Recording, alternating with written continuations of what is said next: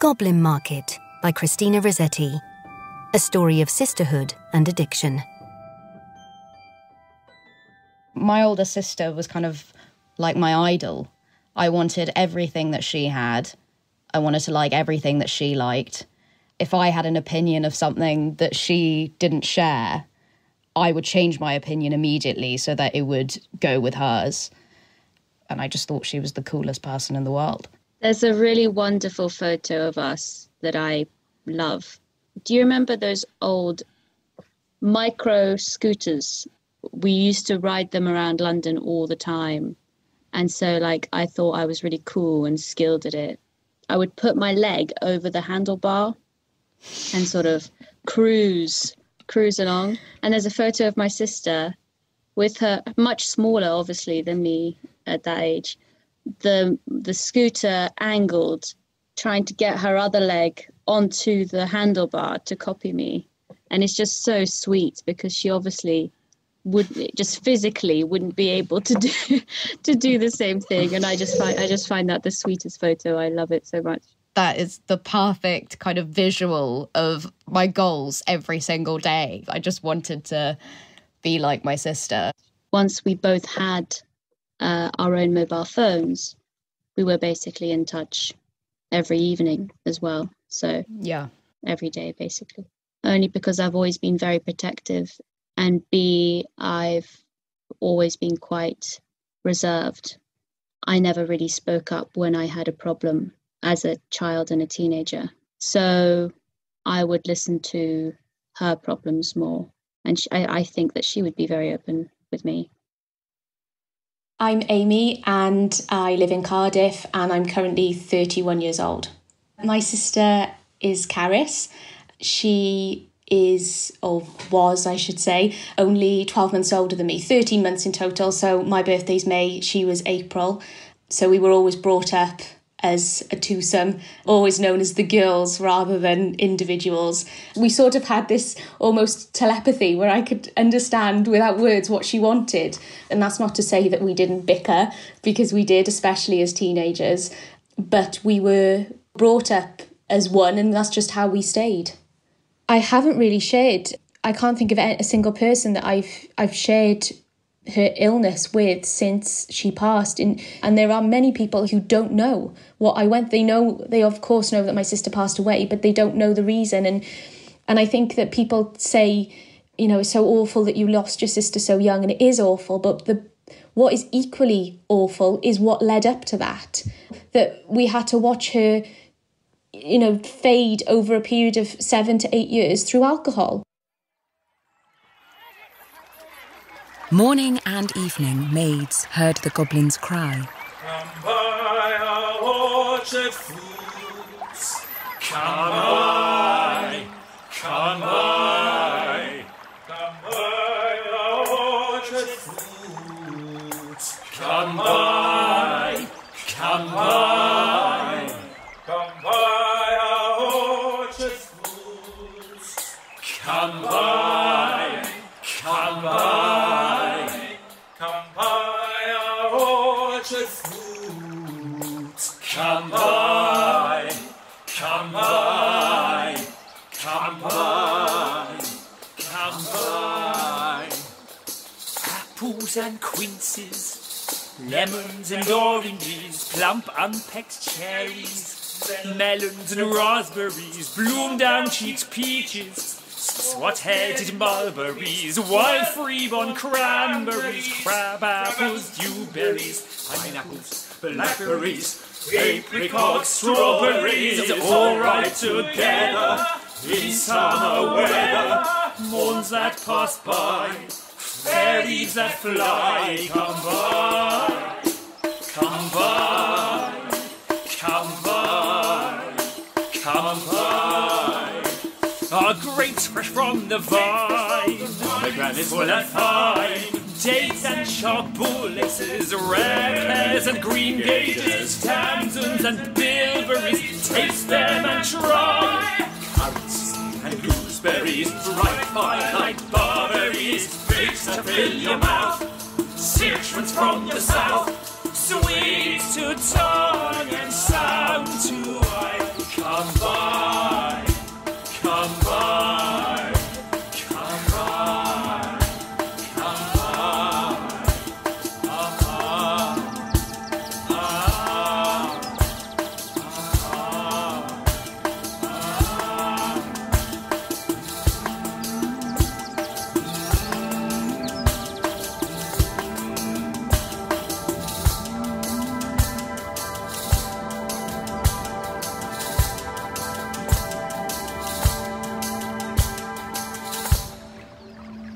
Evening by evening, among the brookside rushes, Laura bowed her head to hear. Lizzie veiled her blushes. Crouching close together in the cooling weather, with clasping arms and cautioning lips, with tingling cheeks and fingertips. Lie close, Laura said, pricking up her golden head. We must not look at goblin men. We must not buy their fruits. Who knows upon what soil they fed their hungry, thirsty roots? Call the goblins, hobbling down the glen. Cried Lizzie. Laura, you should not peep at goblin men. Lizzie covered up her eyes, covered close lest they should look. Laura reared her glossy head and whispered like the restless brook. Look, Lizzie! Look, Lizzie! Down the glen tramp little men. One hauls a basket, one bears a plate, one lugs a golden dish of many pounds weight. How fair the vine must grow whose grapes are so luscious. How warm the wind must blow through those fruit bushes. She went through a relationship breakdown, as many people do in their early 20s, and that seemed to be the trigger. She just, I suppose, used alcohol as a way to get through the immediate period, and she never seemed to be able to come back from that. I was in my first year of university, and I was away for university.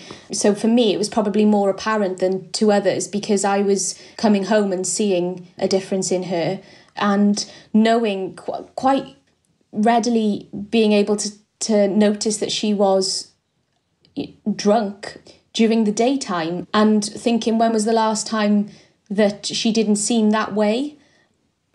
She came to stay with me at university, and I'd driven home to collect her and driven back with her.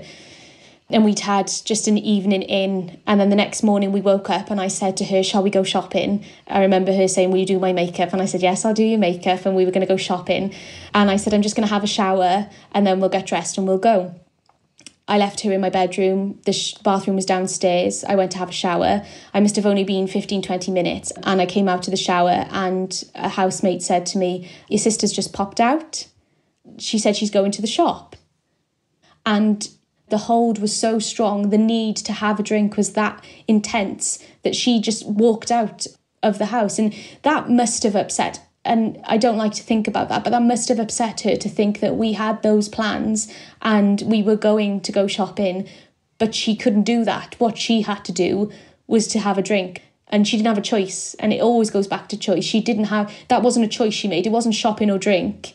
It was drink had to happen, and she would do whatever she had to do to get that, and that meant wandering off in a city she'd never been to before and leaving me worried and concerned, but that she had to. No, said Lizzie. No. Their offers should not charm us. Their evil gifts would harm us. She thrust a dimpled finger in each ear, shut eyes and ran. Curious Laura chose to linger, wondering at each merchant man.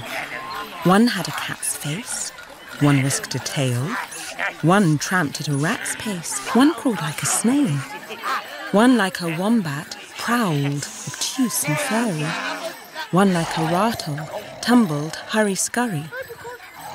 She heard a voice like voice of doves cooing all together.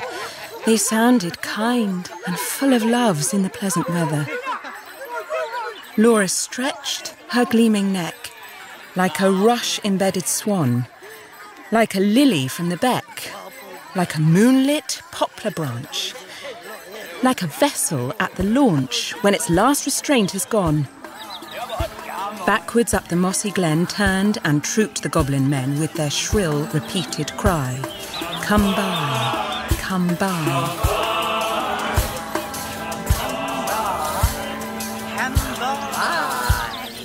When they reached where Laura was, they stood stock still upon the moss, leering at each other, brother with queer brother, signalling each other, brother with sly brother.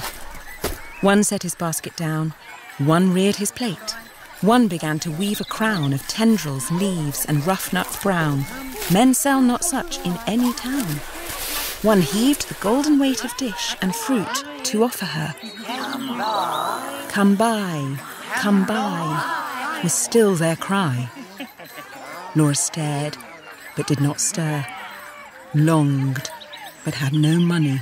Try this. The whisk-tailed merchant bade her taste in tones as smooth as honey. The cat-face purred, the rat-faced spoke a word of welcome, and the snail-paced even was heard. One parrot-voiced and jolly cried, "Pretty Goblin," still for pretty Polly. One whistled like a bird, but sweet-toothed Laura spoke in haste. Good folk, I have no coin to take were to purloin. I have no copper in my purse, I have no silver either, and all my gold is on the furze that shakes in windy weather above the rusty heather. You have much gold upon your head, they answered all together. Buy from us with a golden curl. She clipped a precious golden lock. She dropped a tear more rare than pearl. Then sucked their fruit globes, fair or red, sweeter than honey from the rock, stronger than man-rejoicing wine. Clearer than water flowed that juice. She never tasted such before. How should it cloy with length of use? She sucked and sucked and sucked the more fruits which that unknown orchard bore. She sucked until her lips were sore, then flung the emptied rinds away, but gathered up one kernel stone, and knew not was it night or day as she turned home alone. It was just very sudden, the change. I remember the first time that I used anything that wasn't cigarettes or marijuana or anything like that. It was on the outskirts of London at some illegal rave, and the second I walked in, someone offered me something, and it was just, at first, it was very social and it seemed recreational. But the people that I was with, we were doing it every day, so I didn't really think much of it. Those people felt like threats to me very quickly of, I want to do more of this, but they seem to, be happy to stop, and I don't want to stop. And so I was quick to drop a lot of people and to prioritize isolation and being by myself, because if no one knew or if no one was a part of it, then no one could get in the way. And the people that I obviously had to push away the most were the people closest to me. I felt like there was not room for my sister. There wasn't room for anyone.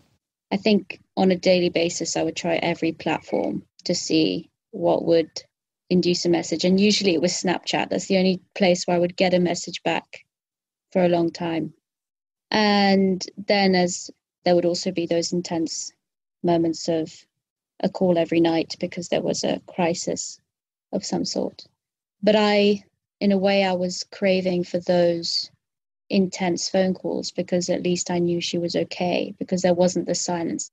And it made me feel like I was helping, even though a lot of the time it was just sort of throwing ropes out into the void. No one's really catching them.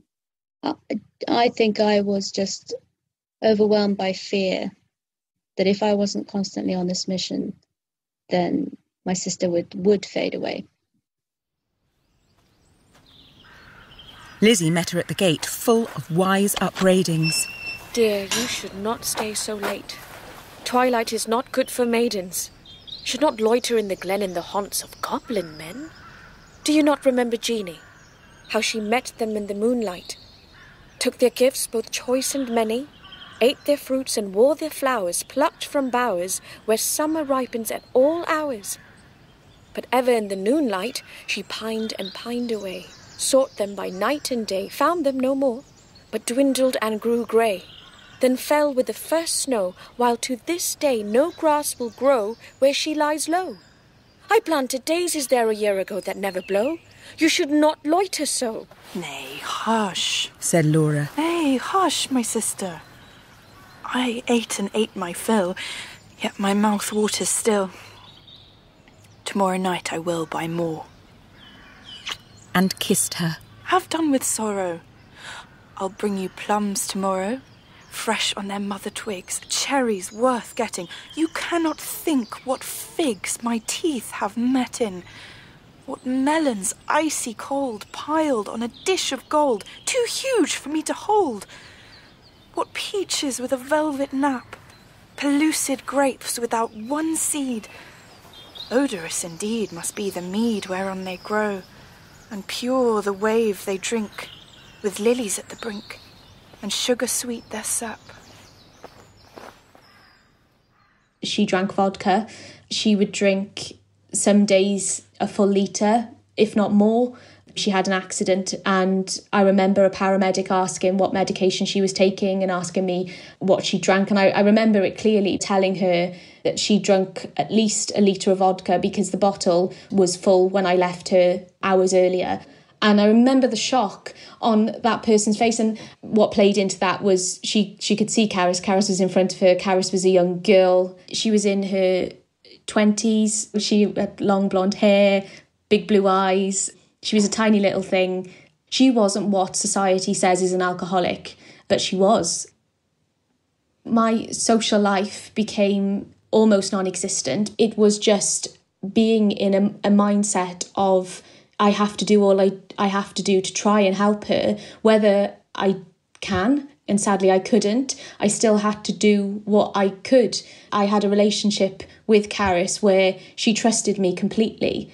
She listened to me, and to be pleading with someone and be explaining time and time again and knowing that anything you say won't make a difference because that person has no choice. And if she had a choice and I'd have told her the decision you've made is the wrong one, you need to change and you need to stop, she would have taken that. I'm 100% sure she would have taken that choice. She would have listened to me.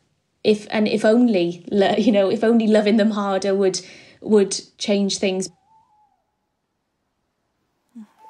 Golden head by golden head, like two pigeons in one nest, folded in each other's wings, they lay down in their curtained bed, blossoms on one stem, like two flakes of new-fallen snow, like two wands of ivory tipped with gold for awful kings.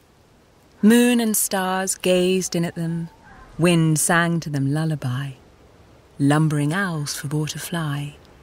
Not a bat flapped to and fro round their rest. Cheek to cheek and breast to breast, locked together in one nest. She's 41 and I'm 42. We were blue-eyed, little bright blonde-haired children. We were just always happy and playing, really. We slept in the same room. Sometimes we chose to sleep in the same room. Even as older, like teenagers, we would always spend Christmas Eve in the same bed. That sounds a bit sad. But, so we were really close. But there was always a bit of rivalry. There's a strange relationship with siblings. I think she always felt like I was the good one and she was the bad one. And we fell into those roles and we never fell out of them, really. From teenage years, when she first started to have problems, by that point, like, we were vastly different. I mean, she would have been into dance music and I was into Nirvana. You know, there was it was almost like we couldn't be two more different if we tried, which we probably did try. I used to have a little job in a chemist and I was walking to lunch one day and a police car came past. I must have been 15, 16. And in the back of the police car was my sister. And so it's just this stark difference to our lives that I was going off to my little job in a chemist and she was being picked up by the police. I think like alcohol it's so easy to hide it because your dealer on the corner is the corner shop. Even the physical changes in your body aren't as noticeable straight away as if you were on a hard drug. So it takes long. I would say it's like 10 years before we really knew the extent of her problem. And I think it was one Easter. We were, I suppose, late 20s and we'd had a Sunday lunch and there was tension and my mum phoned me the next day because I'd left early and said, that her husband had cried and said, "You don't understand, she needs to drink 3 cans of cider just to get up in the morning and life's so difficult." And I was at work at the time and I just felt sick. My stomach just dropped. So I rang the Drug and Alcohol Service and I arranged for an appointment, and I went there straight after work and said, "Come on, we'll go and get help. We'll go and get you sorted." She said that she was fine and that she was handling it. And from that point, everything came sort of crumbling down, really. Early in the morning, when the first cock crowed his warning, neat like bees, as sweet and busy, Laura rose with Lizzie. Fetched in honey, milked the cows, aired and set to rights the house. Kneaded cakes of whitest wheat, cakes for dainty mouths to eat. Next churned butter, whipped up cream, fed their poultry, sat and sewed. Talked as modest maidens should. So warm, I think the bees might swarm. Lizzie with an open heart, Laura in an absent dream. One content, one sick in part. One warbling for the mere bright day's delight, one longing for the night. We look similar, but she's always had dark hair, haven't we? Yeah, I think basically we were really sort of... we were similar in the sense that we were both really mad. So we were both really energetic, but... I was the raver and she was the goth. Yeah. George always wanted to come with me everywhere, but I couldn't take her because it was like going to down-out places, and I was just so scared to take her out and to do what I was doing because I knew it was wrong. So I kept her away from them side of things, do you know what I mean? I started smoking weed at a very young age, and from weed I ended up getting with the wrong sort of people all the time. My boyfriends were just nightmares, and most of them were dealers. I used to take ecstasy, speed, ketamine, LSD. That's where it all started from. I can remember, like, you know, George would be in a room next door and I'd be in the other room and with my partner taking ketamine. So that's where it all came from, really, wasn't it? Yeah. And it wasn't fair to her, so I was trying to hide the situation of what I was up to in my life when we were younger. Yeah.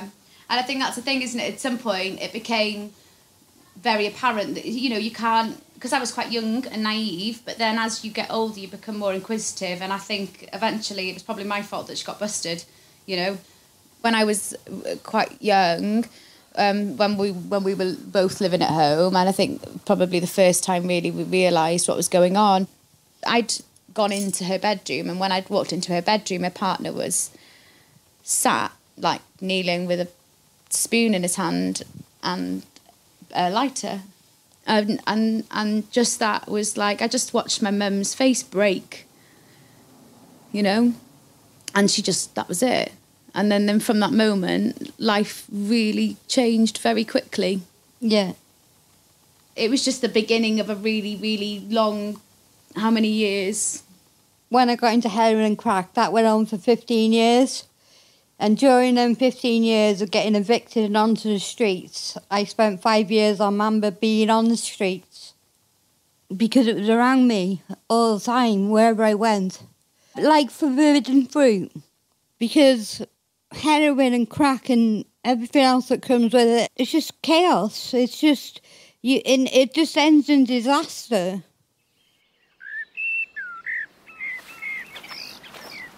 At length, slow evening came. They went with pitchers to the reedy brook, Lizzie most placid in her look, Laura most like a leaping flame. They drew the gurgling water from its deep.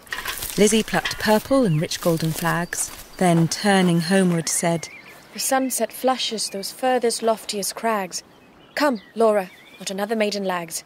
No wilful squirrel wags. The beasts and birds are fast asleep. But Laura loitered, still among the rushes, and said, The bank was steep. And said, The hour was early still. The dew not fallen, the wind not chill. Listening, ever, but not catching the customary cry. Come by. come by. With its iterated jingle of sugar-baited words. Not for all her watching, once discerning even one goblin. Racing, whisking, tumbling, hobbling. Let alone the herds that used to tramp along the glen in groups or single of brisk fruit merchant men.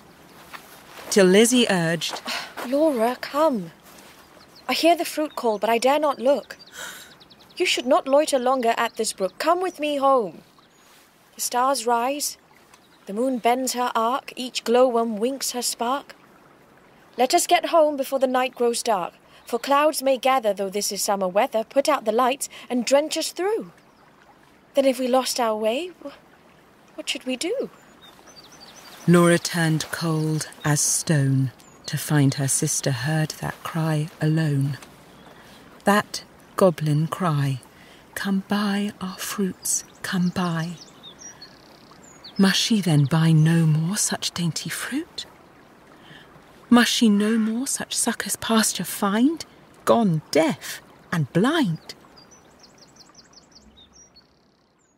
I can remember a point where I was in a white quilt by outside Shoe Zone in Wrexham, and my sister drove past in a car with the kids, and I can just remember seeing my sister's little one just looking at me in the car when I was like with a white quilt wrapped around me, thinking, oh my God, do I wave, don't I wave, what do I do? That's a memory I'll always have in my head. And the same as her, I think that touched her massively. It was like you both clocked each other. Yeah, and we there did, there was no hiding. That was the safest place for me to sleep, because I know there was lots of people going past, but at least I would have been found if anything had happened to me. I used to miss her more than anything. I didn't sleep for 6 years fully through the night. I literally didn't sleep. I used to I'd go to sleep and wake up, and then I'd just be thinking what you were doing, and then I'd just toss and turn and I'd obsess. I guess I watched her just drift away. Deteriorate, yeah. And hide away. And lie, and it was really difficult, but I think but beyond everything, the hardest thing I've ever had to deal with was the lies, was because we'd always been so close and we'd been so open, and then she had to lie to me to keep me safe, and that was difficult. You wake up every morning, the first thing you want to do is go and score. Because initially it's the first thought. But it's like the poisoned apple, and it is like a poisoned apple. I think for me, seeing Sam on the streets was the most difficult and traumatic experience to witness. There were times that, I saw people really taking advantage of her. She'd be sort of in situations where she'd been beat up, left on the floor, and her purse was emptied, and God knows what else had happened to her. You can't imagine. And you used to help me, didn't you? Yeah. Her tree of life drooped from the root. She said not one word in her heart's sore ache, but peering through the dimness, naught discerning, Laura! Trudged home, her pitcher dripping all the way. Laura! So crept to bed and lay silent till Lizzie slept, then sat up in a passionate yearning and gnashed her teeth for bulk desire and wept as if her heart would break.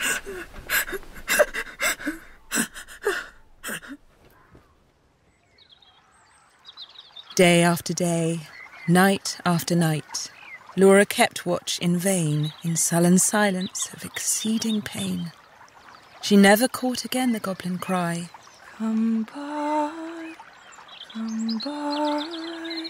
She never spied the goblin men hawking their fruits along the glen. But when the noon waxed bright, her hair grew thin and grey. She dwindled as the fair full moon doth turn to swift decay and burn her fire away.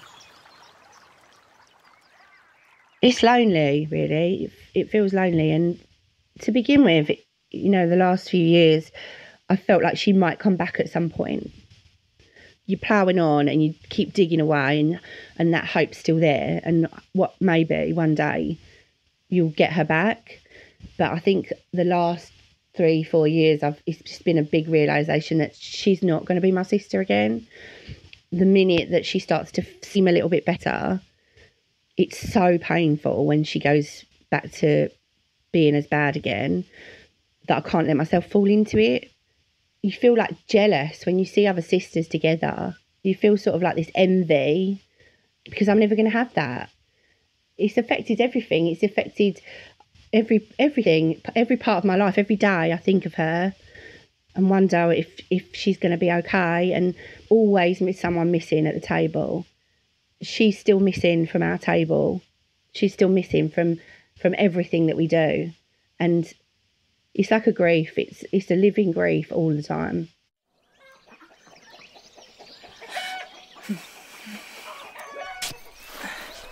One day, remembering her kernel stone, she set it by a wall that faced the south, dewed it with tears, hoped for a root, watched for a waxing shoot. But there came none. It never saw the sun. It never felt the trickling moisture run, while with sunk eyes and faded mouth, she dreamt of melons, as a traveller sees false waves in desert drouth with shades of leaf-crowned trees and burns the thirstier in the sandful breeze. I feel guilty. I feel guilty all the time, actually, about a lot of things, because I don't think that we showed her how wrong it was, or how I think she was able to fool herself that she wasn't as bad as she was, and we were complicit in that. Sometimes I think, why? What happened? What did I choose to do differently to what she chose to do? Or what's the difference in our experiences? And it's hard in our situation because we are so close in age. It feels like I was the winner and she was the loser. She was very thin. She was always really quite house proud before, and her house became a real mess, and her hair was not done and it was quite knotted, and alcohol makes you aggressive. It makes you angry, and it stops you being able to reason properly. So she would fly off the handle at like really small things. And so it got to the point where being in her company was just so uncomfortable that I just tried to avoid it. But you can't, because it's your sister. And every time I saw her, I remember going home and just crying and thinking, gosh, I don't know what to do. I don't know how to help her. I would say that she's had addiction problems for 20 years, towards the point of maybe getting to about 2010. She was probably drunk permanently, pretty much. I'd just become a caretaker, really, rather than a sister. So we didn't go for lunch and meet up with the children, and we didn't do any of the things that sisters would normally do. I would routinely drive down to her house, and just so that I could check on her. So it wasn't a sister. I wasn't popping in for a coffee. It wasn't a sisterly relationship. It was just trying to stop somebody killing themselves, really. She no more swept the house, tended the fowls or cows, fetched honey, kneaded cakes of wheat, brought water from the brook, but sat down listless in the chimney nook and would not eat. Come by, come by. I was very much in survival mode and very much one-track minded, just as she was. Her one-track mindedness was the fruit, and mine is trying to destroy the fruit, right? I actually stayed with my sister, I think it was for just over a week. Even though we had hit bottoms before, I could tell that this was a different monster. And knowing how much she wasn't eating, I went to live with her for just over a week. And by the end of it, my first grey hairs sprouted. At the time, I didn't recognise her. And I was really struggling with getting through to her and understanding why it was that she felt that eating more than an apple and a coffee a day was so detrimental. But now that I know that there are times when I'm speaking to the addiction, to the goblins, and not to her.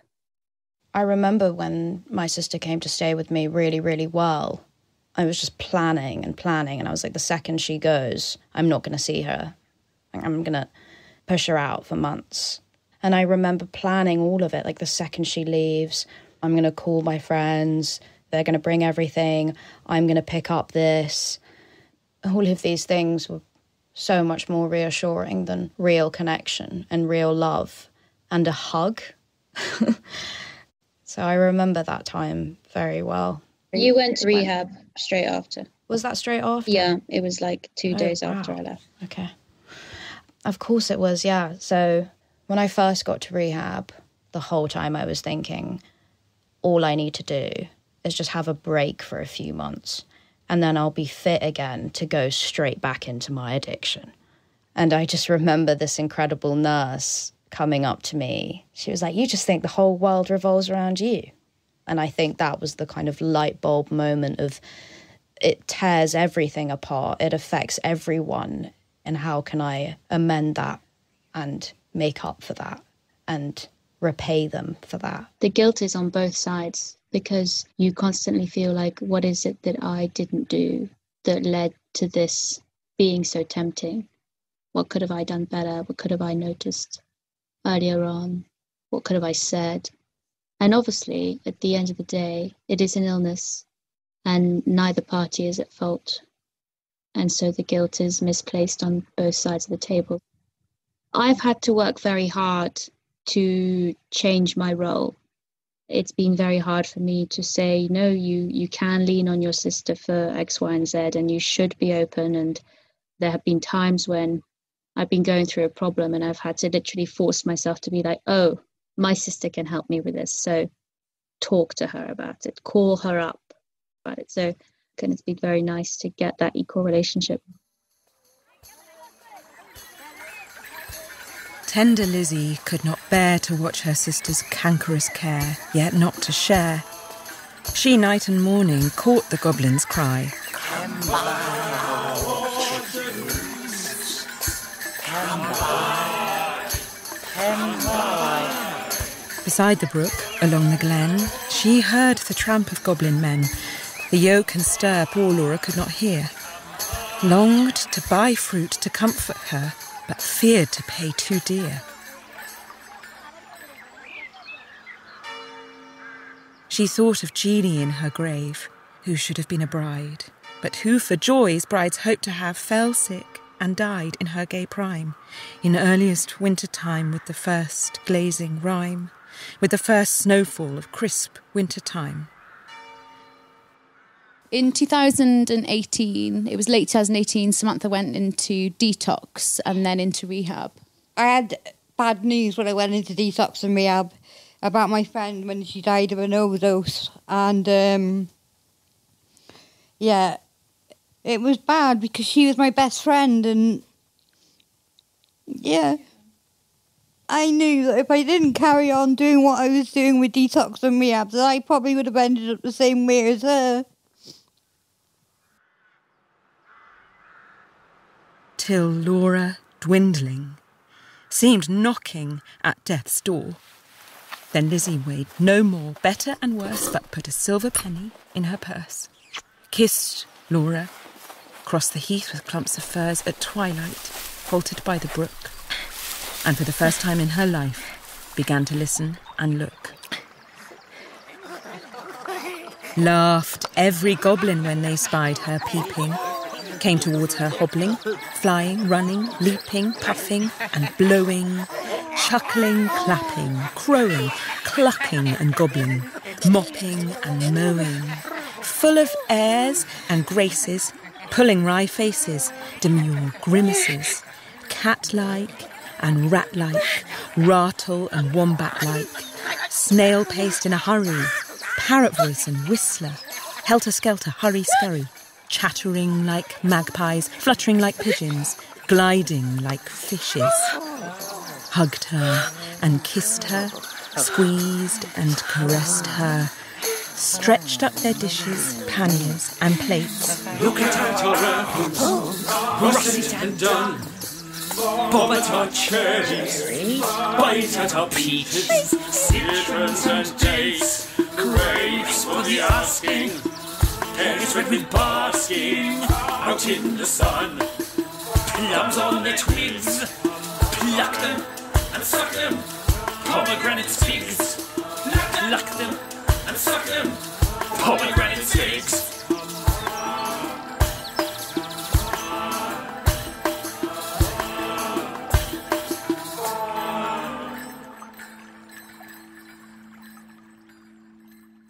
When I saw her on the streets and she was out feeding food to me, I couldn't get over the fact that she was there, and I was just so happy. I never really thought I couldn't help her. I just thought that maybe she would never change. I always knew that there was something I could do to make her life a little bit better, whether she wanted that or not. And I think I never really gave up on the idea that she'd get better. I think there was always something inside of me that hoped, even though, everybody, I could see it in everybody that they'd probably given up hope. I felt like I was the only person that was going to do anything really to change it. There was just something that was like, no, come on, there's one last try, like, we can do this.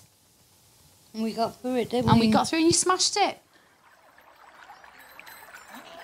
Good folk, said Lizzie, mindful of Jeanie. Give me much and many. Held out her apron, tossed them her penny. Hey, take a seat with us. Honour and eat with us. They answered, grinning. Our feast is but beginning.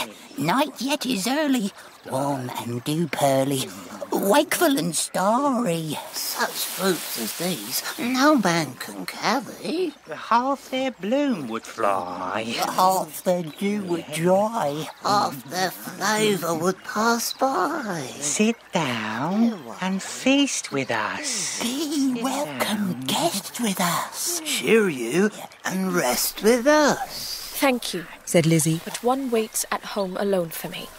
So, without further parleying, if you will not sell me any of your fruits, though much and many, give me back my silver penny I tossed you for a fee. They began to scratch their pates, no longer wagging, purring, but visibly demurring, grunting and snarling.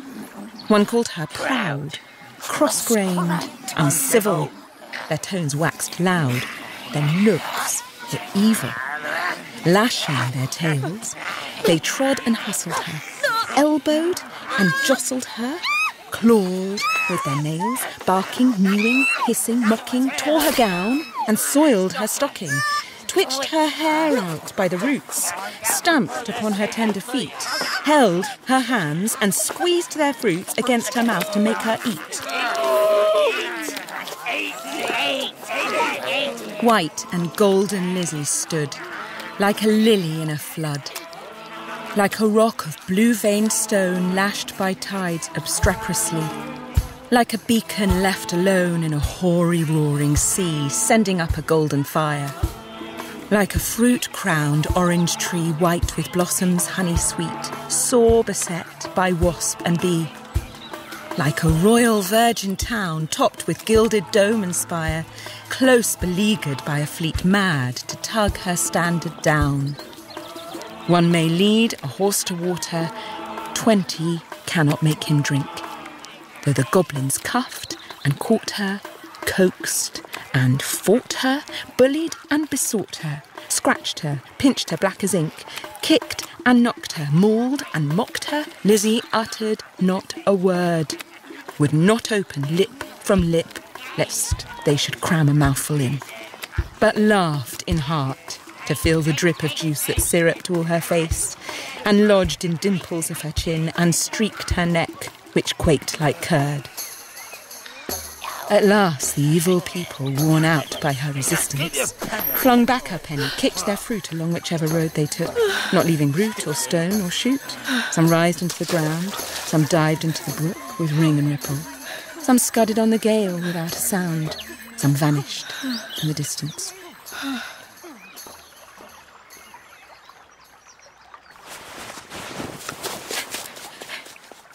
In a smart ache, tingle, Lizzie went her way, knew not was it night or day, sprang up the bank, tore through the furze, threaded copse and dingle, and heard her penny jingle bouncing in her purse. Its bounce was music to her ear. She ran and ran, as if she feared some goblin man dogged her with jibe or curse or something worse. But not one goblin scurried after. Nor was she pricked by fear. The kind heart made her windy paced that urged her home quite out of breath with haste and inward laughter. She cried, Laura! Up the garden. Did you miss me? Come and kiss me. Never mind my bruises. Hug me. Kiss me. Suck my juices squeezed from goblin fruits for you. Goblin pulp and goblin dew.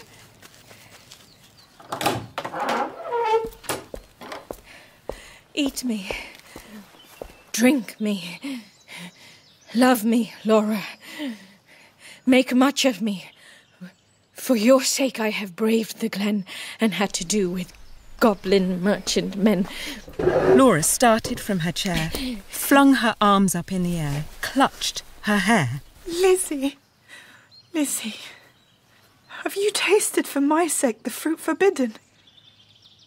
Must your light like mine be hidden?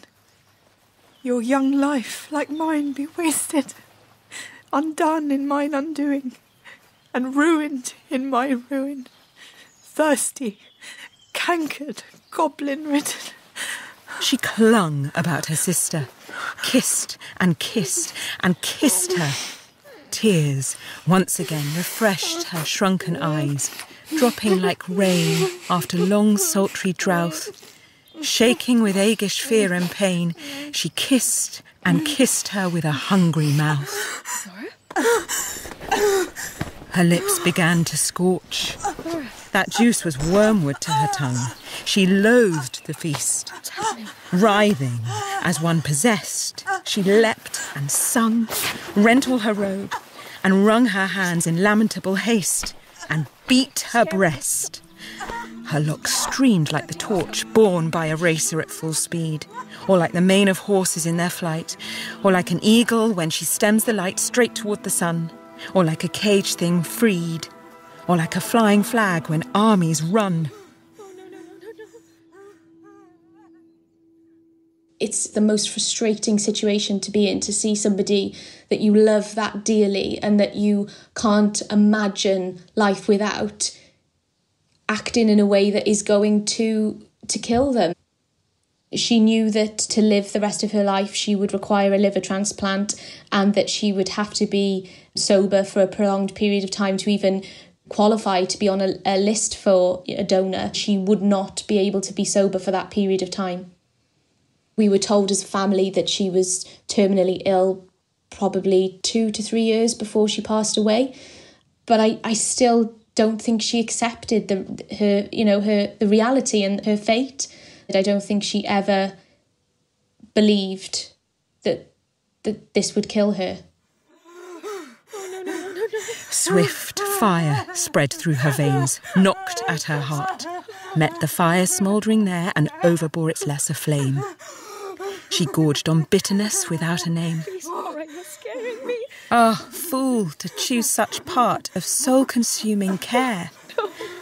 Sense failed in the mortal strife, like the watchtower of a town which an earthquake shatters down, like a lightning-stricken mast, like a wind-uprooted tree spun about, like a foam-topped waterspout cast down headlong in the sea. She fell at last. Pleasure past and anguish past. Is it death or is it life? We ended up, she saved up a little bit of money and put 6 months of her own money down on a deposit for a house. And now we've got this new relationship where there's no lies, no shame. I wouldn't have been able to do it without my sister, and I would have been in a coffin. But it's really difficult because I hurt her in some way. What do you mean?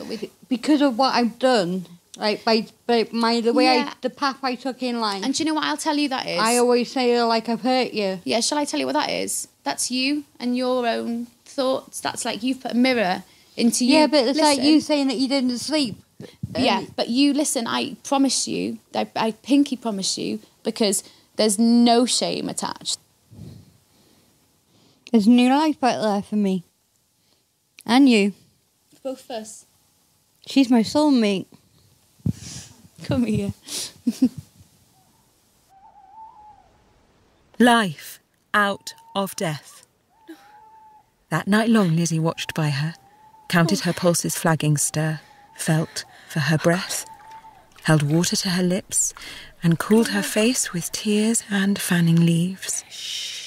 But when the first birds chirped about their eaves, and early reapers plodded to the place of golden sheaves, and dew-wet grass bowed in the morning winds, so brisk to pass, and new buds with new day opened of cut like lilies on the stream, Laura awoke as from a dream, laughed in the innocent old way, hugged Lizzie, but not twice or thrice. Her gleaming locks showed not one thread of grey. Her breath was sweet as May, and light danced in her eyes. I'm so grateful for the relationship that we have because I feel like it is a lot more level. Our relationship is priceless. I do feel like we're sisters now. It's the greatest gift that recovery has given me, for sure. The addiction just grows and grows and it takes over everything. Hope is even worse than the anger and the guilt. If every day when I think about her, I hope that she'd get better, it would be harder. And it's also harder because you know that she has had times where she's got better, and the aftermath of that when she started drinking really badly again is almost worse. Nothing good has come from the hope so far. I would love to be able to sit around a table with all our children together and have a sisterly Sunday lunch or a meal out, and to say, "Oh, remember when it was so bad?" And it's a painful memory, but it's just a memory. I would love to be able to do that. That's not the reality. The addiction is too strong. Days, weeks, months, years afterwards, when both were wives, with children of their own, their mother hearts beset with fears, their lives bound up in tender lives. Laura would call the little ones and tell them of her early prime, those pleasant days long gone of not returning time. Would talk about the haunted glen, the wicked, quaint fruit merchant men, their fruits like honey to the throat, but poison in the blood. Men sell not such in any town. Would tell them how her sister stood in deadly peril to do her good and win the fiery antidote. Then joining hands to little hands, would bid them cling together, for there is no friend like a sister in calm or stormy weather, to cheer one on the tedious way, to fetch one if one goes astray, to lift one if one totters down, to strengthen whilst one stands. It was 3 years ago in February that Caris passed away. Her heart gave way. The pressure that was being placed on her organs and her liver was so badly damaged that she passed away in her sleep in the end because her heart just stopped. It was hard to accept that alcohol could take her and could do this damage to somebody so young. She had such a rapid decline. Alcohol killed Caris within 7 to 8 years. But I think the toughest thing to get my head around is the stigma. We were faced with the fact that we were going to lose our loved one. She was terminally ill and we had to stand by and watch her deteriorate, and to not feel that you can share that with other people because of the risk of somebody saying, well, they've brought it on themselves.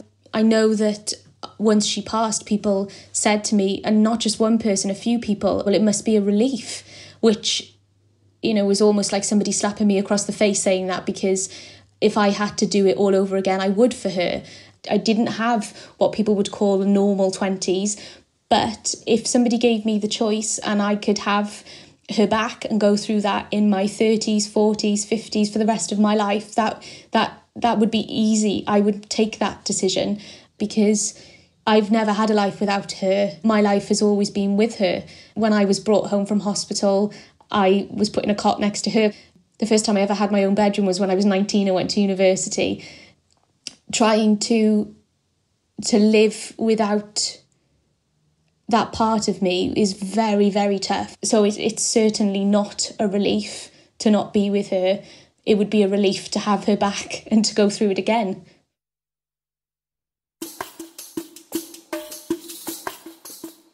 In Goblin Market, the real stories were collected in conversation with Georgia Catt. Christina was played by Ellie Piercy, Laura by Kathleen Cranham, and Lizzie by Anjana Vasan. The Goblins were played by Ed Gocken, Joel McCormack, and Chris Lukham Hoy, and the children were Eliza and Orla Pierce. The singers were Stephen Jeffs, Tom Raskin, and Edward Price, produced by Jonathan Manners. The composer was James Maloney, and sound was by Peter Ringrose. The programme was adapted from the poem by Christina Rossetti and directed by Jessica Dromgoole.